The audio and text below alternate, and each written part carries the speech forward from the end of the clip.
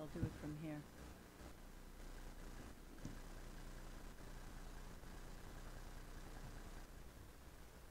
Angelo is going to be late. Wasn't it?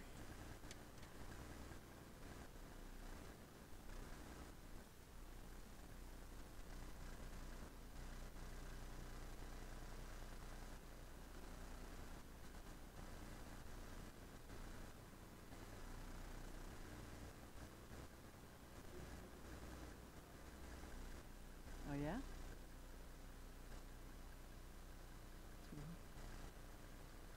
A Sukkot message. I was raised in a secular Jewish home, and even though we didn't celebrate many of our traditions, our culture was very strong. And there's a typical way that most Ashkenazis look at the world, look at life. And it's usually you don't trust the outsiders, and you don't trust life in general. We could never show, my mother always used to say, never get excited about anything, because something can come and take it away. And she would say, don't expect anything in life, this way you'll never be disappointed. This is an opposite message to Sukkot, completely opposite. And I could never understand that perspective, because I always thought that, look at the time you're missing getting excited about something, and even if it doesn't happen, you still were excited about it. So it was maybe because I never knew the history of our people, except for the Holocaust. I think that the attitude that I had was closer to the message of Sukkot than my mother's attitude. This year, the building of our sukkah was amazing. I find every year seems to get better. There was a sense of real camaraderie between the people who were there, a real sense of joy and peace. And a Sukkot miracle happened. If you look at this piece of furniture here, there's a whole story behind it. I didn't know what had happened until I got to the house, but remember Dudu Razon?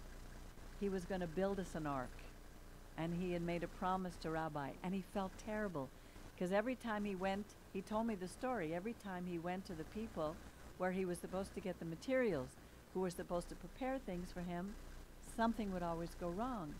And he was so upset. He says, I'm letting down my rabbi.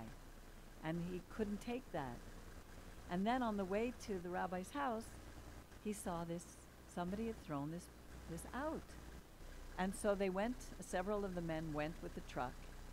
And it's a very long story. The rabbi can tell you what happened. It didn't end up so well. But then it ended up even better, because we have men who are very persistent. So Angel emptied the back of his van, and several of the men went and brought this here directly.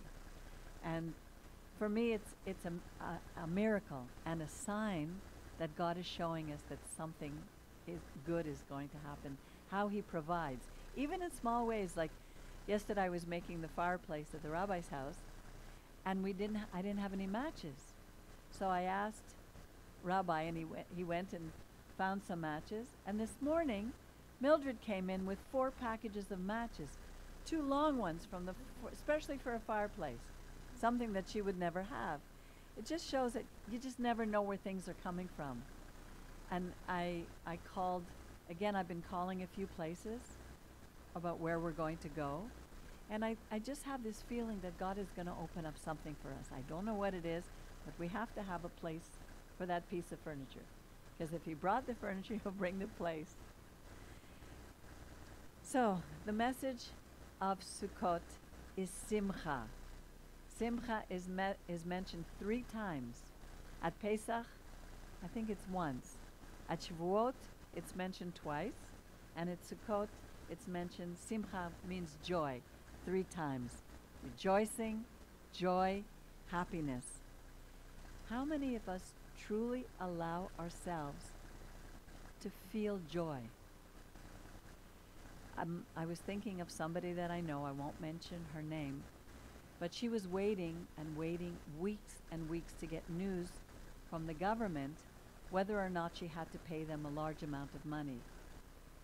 And during the whole time, she was so stressed. She didn't know what she was going to do. Then she got the message that she didn't have to pay the money. So instead of feeling joy, immediately she started to worry about the next thing that was going to happen. Instead of spending the amount of weeks that she worried, feeling joy. Just imagine if stress does so much harm to our bodies, how much joy does good for our bodies. And God wants us to feel joy, to wake up in the morning and say, this is a new day. How are you going to use me today?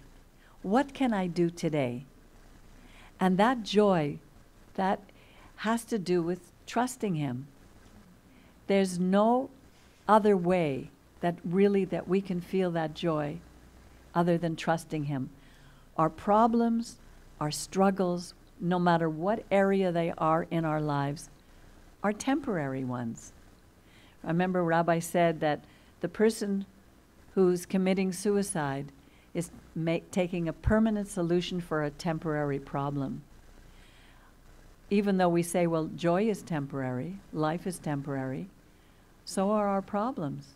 Our struggles are temporary. If we look back, they always seem to work out. It's amazing. So Sukkot, at Sukkah we build a temporary hut, a booth, a sukkah. It's temporary. And it's showing us that all these things are temporary.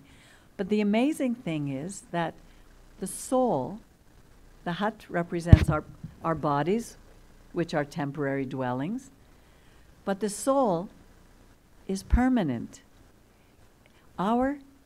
We are already living in eternity. Right now, we are in eternity. Our bodies may not know it, but our soul knows it. So if we really wake up every morning and realize that that's what it is, that we can wake up in the morning and give God thanks for what He's doing, go to bed at night and give God thanks for what He did for us during the day, then we can understand the true meaning of Sukkot, which is absolute. We have a right. We have a right to joy. That's the Sukkot message.